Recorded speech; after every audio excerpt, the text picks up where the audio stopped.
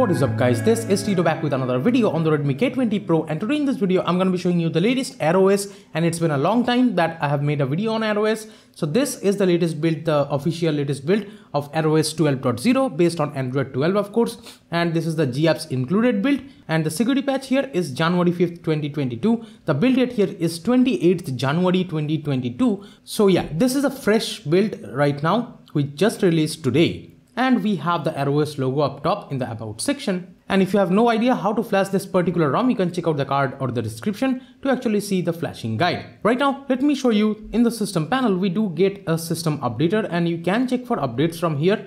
And yes, time to time, you will get updates on this particular ROM. Let me go back, we have the gesture settings and there you get plethora of options in terms of gestures. We have the quickly open camera, the system navigation gestures. Here in the full screen gestures, we have the swipe to invoke assistant. So you can swipe up from these corners and that will bring you the Google Assistant. Also, if you say, okay Google. So for some reason with the latest build, it's not working, but I would say I have seen it working in the previous builds. So maybe they will fix it in the future updates. But as you can see, there is the okay Google option here and it is enabled right now. But still, if I say okay Google or hey Google, it doesn't actually bring the Google Assistant window, and you can swipe up to actually bring the Google Assistant, but yes, the voice trigger is not working here as of right now with this latest build of 28th January 2022. We have the left edge, right edge sensitivity customization. We have the gesture bar enabling or disabling option. That is the spill bar right here. Yes, you cannot change the size of the pill bar over here, which may be a little bit annoying, but as of right now, that's how it is. We have the 3-button navigation as well, but there is no 2-button navigation. Here we have the invert layout, then we have the one-handed mode, and we have the press and hold power button for assistant again, and we have the swipe to take screenshot, and I have enabled that. Let me actually show you. If you take a screenshot here, like this, we have the capture mode option. We also get the edit option, then the share option and stuff, and the delete option as well. Here we have the toggle torch when the screen is off. If you press the power button and press and hold on it, I guess. And we have the double press power button over here too. And we have the prevent ringing, then the advanced restart is also there. So let me actually show you from the quick setting panel itself. You can get into the power menu. This is how it looks like. And if you tap on restart, you can directly reboot to the recovery or fast boot from right here, or you can just reboot the system. Here we also have the double tap to sleep and the playback control, the volume, wake, etc. Let me go back. We have the front camera settings. Here we get the sound effects. You can enable the pop-up camera sound effects. Also we have the camera LED customization or enabling or disabling option. And if you go into the language and input, we get the Gboard as the default keyboard here. And this is how the home screen looks like of ArrowOS. And yes, I have changed the wallpaper. This wallpaper I have been using from the Wallpy app. I'll link it below too. The ArrowOS is pretty simplistic and it doesn't have much things. But yeah, it has the very important customization which one may need, like the double tap to sleep and stuff.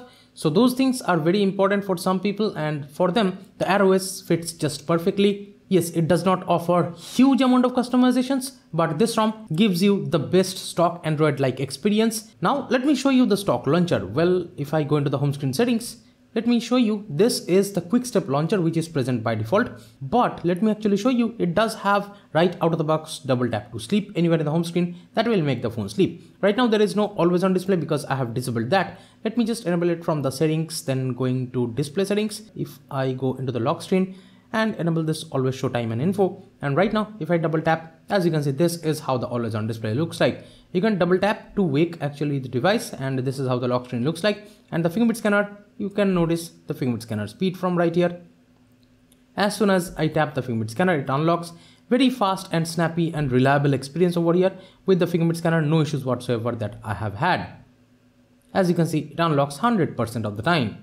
Now on this quick step launcher to the left of the home screen, we do get the Google's Discover page. That should be working fine. Swiping up gets you to the app drawer. Yes, you can search for particular apps from right here. And here, if you swipe down on the home screen, that will bring you the quick setting panel. Now this is how it looks like. I'll show you the quick setting panel later on, but let me show you the stock things. By the way, the wallpapers and styles is still here, and this is how it looks like. You can change the wallpapers from right here. It has the stretchiness everywhere in the UI because it's Android 12 of course.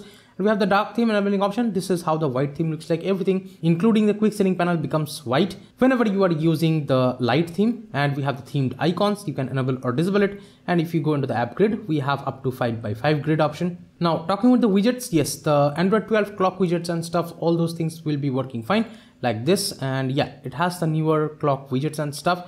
And let me show you the calculator app too, so that you can see. Yes, as you can see, this is the newer Android 12 and they look pretty beautiful. Now let me show you the quick setting panel. This is how you can bring it and it looks beautiful. We have the brightness slider on top and we have the time, then the date and the other information regarding the battery and stuff over there in the quick setting panel. And I have added a couple of toggles, but let me tell you, in this particular ROM, some features are completely missing, which might annoy you. Those are like the DC dimming feature. DC dimming is very important for me at least, but here you don't get that. Let me actually show you what's the problem with that. Once you decrease the brightness, if you're noticing in camera, there is a lot of screen flickering. So yeah, DC dimming is completely missing and that is kind of a bummer in my frank opinion in ArrowOS. Maybe they will add it in the future updates, but as of right now, DC dimming is missing from this ROM. Even in the quick setting panel toggles, if you notice that there is no DC dimming option or there is no that bright daylight kind of option for the display, which you will find in ROMs like Evolution X. And here we have the flashlight, the auto rotate, then the battery saver, the dark theme. And here with the screen recorder, you can also get the device audio and microphone audio at the same time. Let me show you some more toggles like the do not disturb, the data saver and the hotspot, nearby shared. The night light also works fine here, no issues with that. And I think this is the sound toggle. Yes, if you tap and hold on it, this is how the volume panel looks like. We have the screenshot, the heads up, and we have the device controls. So these are the toggles that I have added in the quick setting panel. Yes, they are plenty for daily usage, but I would say they are pretty minimal. Right now, let me show you the stock camera. This is the stock camera you get. This is the Gcam Go. And with this, the front camera and stuff, everything should be working fine. As you can see, the front camera is working great. No issues whatsoever. It pops out pretty fine and it is fairly fast, I would say. And taking pictures, it's fairly snappy. As you can see, the experience over here, it's fairly snappy. So yeah, it takes pictures pretty fast. No shutter lag or stuff like that. You just point on a subject and you just shoot the subject and yes, you get the picture. So I would say the pictures coming out with this Gcam Go is pretty fine. I would say it's very shareable in social media, and we have the video and stuff and you can shoot the videos. You can see how long you can shoot the videos. There is also a translate feature, so you can live translate some text if you want to. Then we also have the portrait mode, and if you go into the settings of this Gcam Go, you get the face enhance mode, then the night mode. The storage option is also there for some reason, which is not really usable for Redmi K20 Pro. But yeah, that's how it is. You can also install the Unix version of the Gcam. This is the Unix version of the Gcam. And with that too, the front camera and stuff should be working fine. And I'll link these things below if you want this particular Gcam. And here, let me switch to the other lens. And as you can see, the ultra wide angle lens is working fine. The 2x telephoto zooming lens is also working fine. By the way, this is how the settings panel looks like. We get a searching option. Then of course, everything seems like pretty Android 12-ish. Right now, let me jump into the battery settings, and this is how it looks like. Inside the battery settings, we don't get any charging cycle kind of information, but it has a few customizations now. Inside battery icon style, we have the status bar battery percentage inside the icon or next to the icon. You can choose it from right here. Also, you get the battery icon changing option. As you can see, right now you can change this to big dotted circle or stuff like that, or the big circle one. And if you set that, this is how it will look.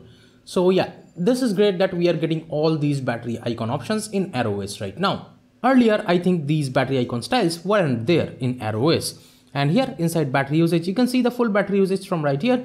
But I'll show you the Accu battery data, but we have the thermal profiles as you can see. And from here, you can set these benchmark apps to these profiles and stuff.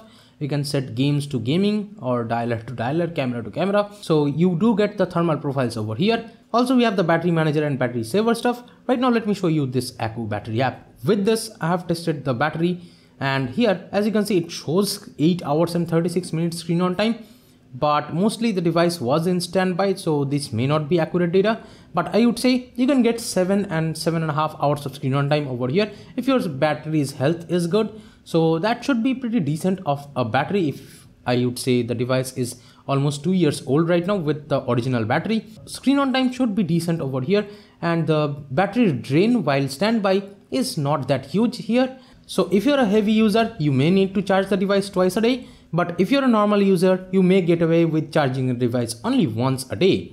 And here inside health, if you're noticing, I have about 87% health left of my original battery. And of course, talking about fast charging is flawlessly working over here, no issues whatsoever. While using my 33 watt charger, I have seen that the milliamps almost goes above 3500. The fast charging is working perfectly fine, and this is how it looks like while charging the device. The animations looks just dope. Inside notifications, we have some app settings and stuff, then the bubbles and all the Android 12 things. We have the Saner heads up mode. Then if you scroll down more, we have the blink light and stuff, enhanced notification options. These things you get inside notifications. And in the sound settings, we have the media call, etc. volume controls. And if you scroll down more, we have the phone ringtone, etc. Then we have the dial pad tones, the screen locking sound, etc. controlling option. And we have the vibrate on connect, call waiting, disconnect, and the screenshot sound disabling option too. And here inside the direct sound, we have the Mi Audio Direct. You can set it to youth edition or stuff like that. And with this, the sound quality via the headphone jack sounds really amazing. And even with Bluetooth, the sound quality is great over here. And we have the sound presets. And we also get the hi-fi audio option over here. So I would say the sound quality of this ROM is just amazing right out of the box. Inside display settings, we get the brightness level, the adaptive or auto brightness. Then we have the lock screen settings. Here we get the force small clock and stuff like that. Here we have the pocket detection mode too. We have the double tap to sleep on lock screen. Then if you go advanced, we have some ambient display features. You can enable those if you want to. And we have the screen timeout up to 30 minutes you can set. We have the dark theme. But once we enable the dark theme, let me tell you, there is no option for the pitch black over here yet. So as you can see, this dark theme looks great. It is a little grayish dark, I would say, but yeah, you can't really notice that much. But since it's an AMOLED display, there should have been the pitch black mode.